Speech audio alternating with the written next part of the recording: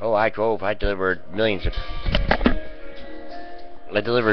pizzas in the snow. Ever tell you about that time?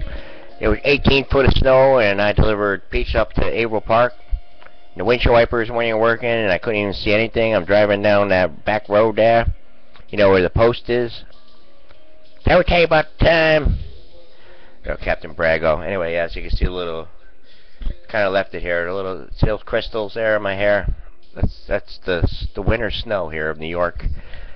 I made it. I'm telling you right now, I don't know how to drive in the winter anymore. I just maybe it's the car. It's probably the car. But I didn't think I was gonna make it up Berry Street. I'm driving up the hill and boom, the car stops. I had to use all my transferable skills when I used to be a driver in the snow, when the streets are not plowed. I remember when the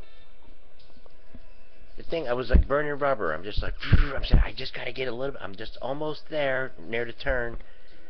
And I said, Jesus or whatever, or Source, God, Buddha, anyone, take over this wheel, because I gotta feed some cats here. And by God, I got up there, and then I almost had a crash going into the parking lot because I was like applying the brakes slowly, and I was sliding. I'm like, oh no. And the store wasn't plowed either, other than with the you go under where the gas, where you pump gas. So I parked there. Walked in, I got all my stuff, and I think she said, "You want your receipt?" I was just like, I'm Captain Brago. I don't even know what she charged me, but I got all the goods. Cats were fed, and we're back. And I also realized it's someone's birthday, but I can't.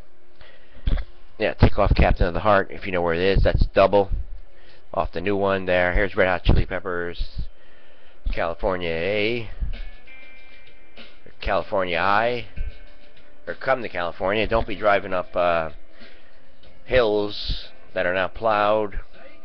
Happy birthday. I don't know how to pronounce your name. Excelsior? I don't know what it is. Let's go to the... Alright, I'll spell it. Because I don't know, it could be the symbols. I mean, if I had to pronounce it English, okay, X-Barrier.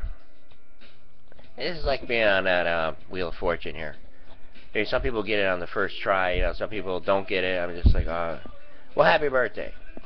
How about that? I got that. That's half. I'm half right. Alright, happy birthday. And you probably know my cousins. Well, the one cousin there, who recorded me, and then the other cousin said, no, we can't be associated. That's just a video game?